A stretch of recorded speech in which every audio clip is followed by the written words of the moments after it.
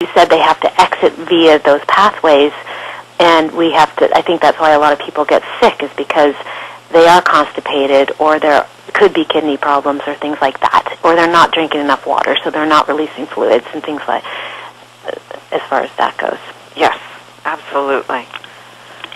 So this is just to reiterate. In phase 1, your body pulls the stored toxins from your tissues and cells and puts them into your bloodstream. So this is phase 1, liver detoxification, and that's what's important to know about it. It's the wash cycle. You're pulling everything out. You're pulling all the toxic substances out, but they're not out of your body yet. These cytochrome P450 enzymes have been well studied, and this slide is just to show you some of the proportions of the different cytochrome P450 enzymes and the ones that have been studied the most so far. This is not hippie science, which is why I put in this slide. It's to show you this is in the heart of science. This has been well researched, and it's not something that's we're speculating about. It's something that's real. And then these, again, there's some common medications, and you can see on the right-hand side that the bulk of medications are metabolized by the CYP, 3A4, and 3A5 cytochrome P450 genes.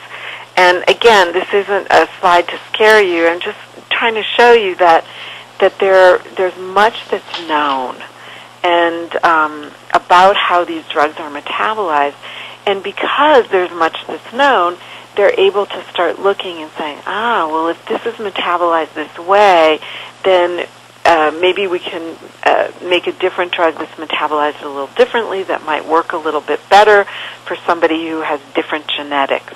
And again, we had a wonderful lecture by Colleen Fogarty Draper on nutrigenomics in March. In March, I think it was.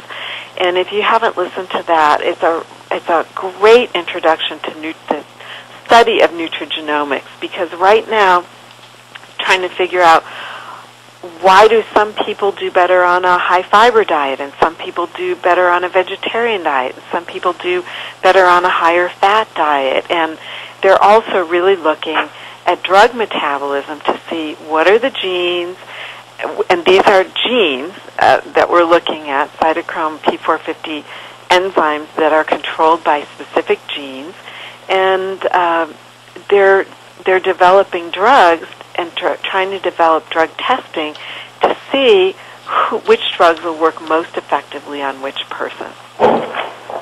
In phase 2 liver detoxification, this is our rinse cycle. We're going to take the active fat-soluble compound that was pulled out of the tissue in phase 1, and what we're going to do is add another molecule to it, because what we've gotten so far is something that's fat-soluble, and fat-soluble substances don't move out of the body that easily. That's one of the reasons that we use fat-soluble drugs so much, and we use pesticides that are fat-soluble, because they can enter into cells. They go right through the cell membrane of a cell, and so that they can be metabolized. So when you're working with a pesticide, for example, you want it to be able to go right into the nervous system and into the tissues of that specific insect in order to be effective. Well, they go right into our tissues too. And so but we want to get rid of them. You know, oil and water don't mix that well, and most of our body is water-based. A lot of our body is water-based. And so we add another molecule to the end of this fat-soluble molecule that we've just pulled out of storage. We add a water-soluble molecule at the end of it to make the whole molecule water-soluble, so then it becomes inactive, and we can excrete it through our stool in bile, and we can also excrete it through our kidneys via the urine. And some of the common molecules that are used for that are glucuronic acid, different forms of sulfur, and glycine.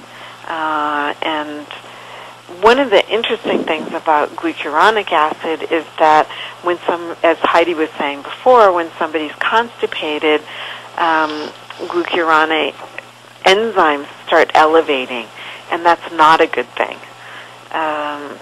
So the glucuronic acid system gets blocked when people are too constipated.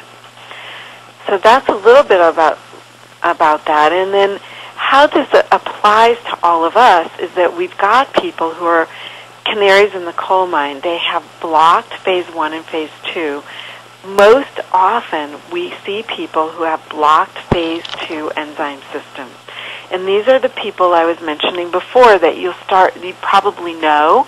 You may even be one of these people. There are people who come into my office and they say, I'm sensitive to virtually every food. I'm sensitive to virtually every drug. I'm sensitive to supplements. I can't tolerate a 21st century lifestyle. I can't go to movies because people are wearing perfumes and things. And it also manifests as chronic fatigue, fibromyalgia, people who feel worst when they fast or do a detox. And also, this can be significantly blocked in people who are ill or who are breaking down muscle mass or who are losing lots of weight. In fact, Heidi did her master's thesis, and part of it was really aimed at the fact that when people lose a lot of weight, if they don't do something to help mobilize the toxins out of their body, they can get pretty sick. Correct?